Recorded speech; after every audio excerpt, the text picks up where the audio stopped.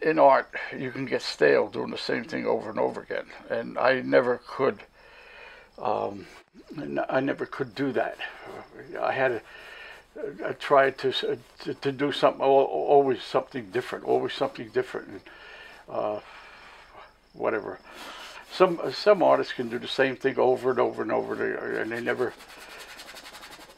never whatever get tired of it. But I'm not that type. I want new adventures. The creeks up here, there's so many little streams and creeks and stuff like that where that change and look different and stuff like that, and it's fascinating. I think anyway. Basically, I feel very creative because I can I don't have to copy what's out there because a lot of times nature isn't always right. You know, it's you have to go and you have to use nature, but then stretch it. And if you're going to just copy nature, you might as well just have a camera.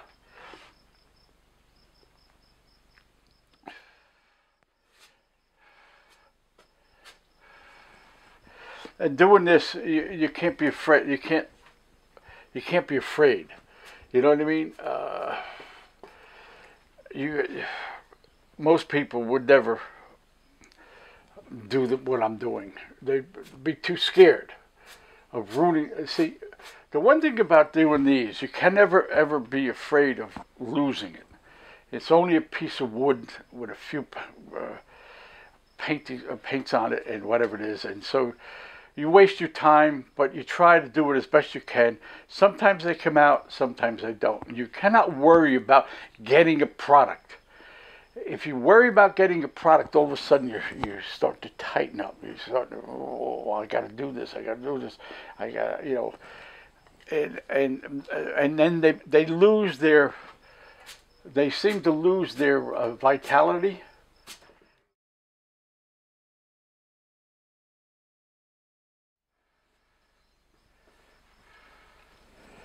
I'm going to take and come across here. This is the water line.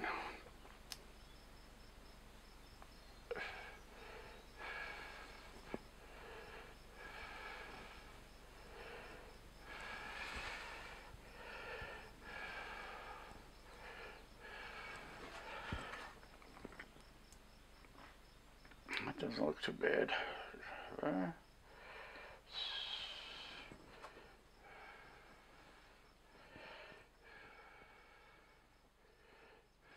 I don't know.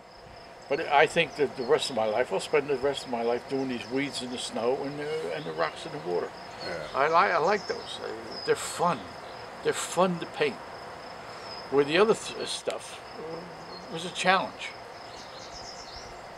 But anyway, I like flowers.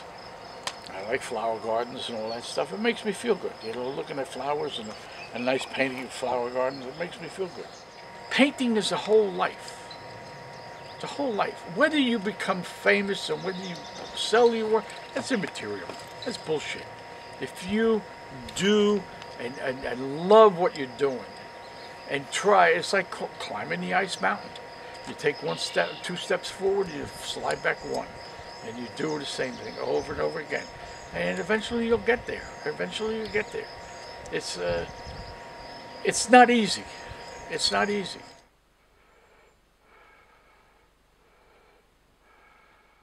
In this country, it's all money. It's not, you know, how much. Oh my God, how much do you really sell those paintings? How much do you get for it? How long does it take you to do it? You know, this is the which absolutely blows my mind when they say, how long did it take you to do it? And I usually come out and say 65, 70 years. What? And I said, yeah. What do you think, that you come out of your mother's womb with a paintbrush in your hand? This is all this stuff about genius and whatever it is. It's all storybook crap. Painting is a learning thing. It's an entire life of learning. But it's glorious. But it's glorious. If you attain this, then it becomes a real great thing. It really does. And you're still young. 50 years old. That's nothing. 50 years old, you're still young. Look at me, I'm an old fool. I'm still at it, you know? 78 years old, still putting springs in the car. Oh, shit. That is crazy stuff.